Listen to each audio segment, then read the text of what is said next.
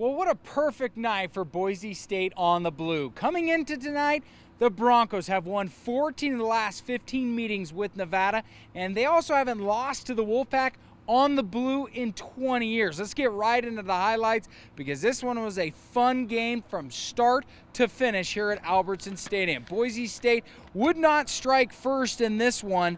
They would debut a new helmet tonight against the Nevada Wolfpack as they're looking to pick up their 5th conference win and stay on top of the Mountain Division in the Mountain West Conference. Nevada would strike first in the ball game, but it really didn't matter as the Broncos took care of business on the blue this evening as Rypien threw for 258 yards and 2 touchdowns, and Alexander Mattison added a pair of scoring runs to spark the Bronco offense in a 41-14 drubbing against Nevada. Tonight's win is also the 5th consecutive win over conference rivals.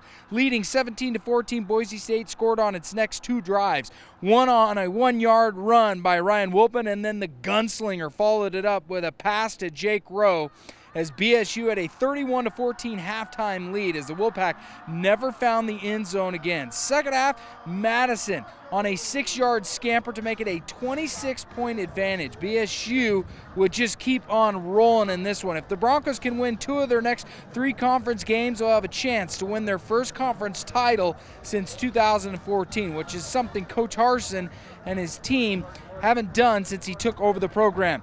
Here's what head coach Brian Harsin had to say, as well as his quarterback, Rypien, on their performance tonight on the blue. Felt great.